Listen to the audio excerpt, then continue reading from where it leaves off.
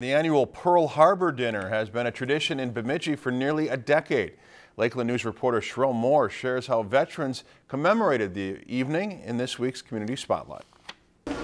What so proudly we hailed at the twilight's last gleaming.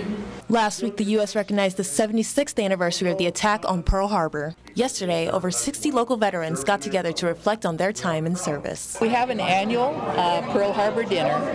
We include it as a membership dinner and also thanking the Pearl Harbor veterans and all veterans. So it's a membership dinner and the celebration of the Pearl Harbor Day. The vets were treated to a roast beef dinner served by the students from the JROTC at the Bemidji High School.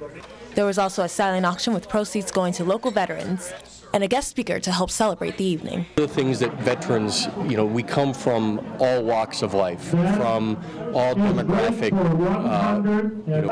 organizations and communities, but we all become one community as a veteran.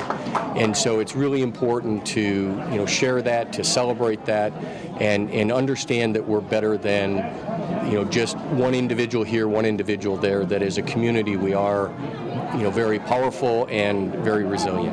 The veterans that sat in these chairs tonight got more than just a warm meal. Tonight was also filled with laughter and camaraderie. There aren't as many gatherings of this size as there used to be, and it's just a good thing for veterans to be able to come together and talk. During the ceremony, vets who served overseas were recognized. There was even one veteran who was there during the attack on Pearl Harbor. And yellow ribbon, symbolizing everlasting hope for reunion with the missing.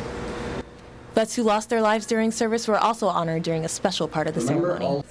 It was a great event to top up another successful year for the Bemidji Auxiliary Club. It's just a fun evening for veterans and their families to come together.